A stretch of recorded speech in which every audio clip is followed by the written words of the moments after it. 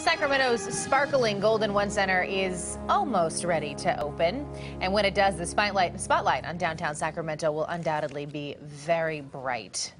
Now, so will the attention, of course, on the rest of downtown. So noon tonight, CBS 13 Steve Large is at Touchscreen 13. He has a look at the promised downtown transformation and some of those spots that have not changed at all yet, Steve. Yeah, we'll start with this bird's eye view of the downtown core. A map here, you can see the Golden One Center right in the middle of the screen here. This lot of land right here will be the downtown commons. There will be a lot of new retail spots here and a new King's Hotel going up here. You may recognize this street right here is the K Street Mall, a long blighted section of the downtown core.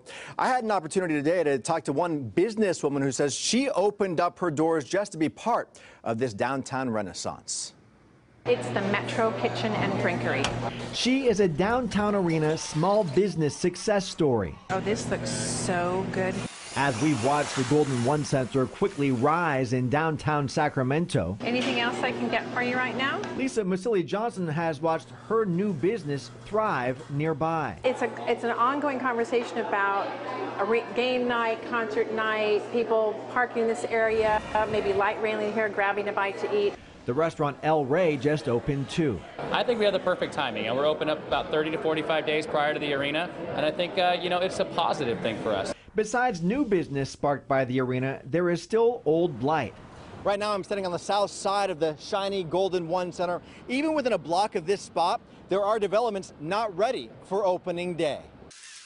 Just across the street, remember the Greyhound bus station? It moved, the buses are gone, but the building is still here, empty and boarded up. Signs outside the building call it a slam dunk location. Getting a deal done before the NBA season is a long shot. Not all of downtown is ready for prime time. It's no longer acceptable to have underutilized buildings. It's no longer acceptable to allow some of the behavioral elements outside of the buildings. Fans entering the Golden One Center will also see downtown construction in progress. Cranes building the King's Hotel. The 700 block of K Street still a work in progress. The fast approaching Golden One opening. Ready or not, it's almost here. People in the neighborhood are really tracking when's the arena going to open.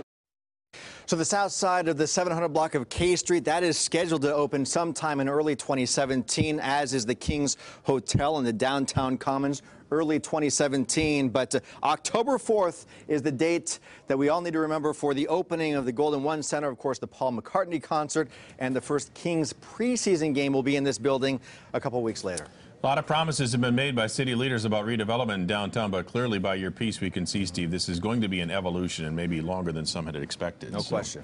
Thanks very much. Appreciate that. Well, starting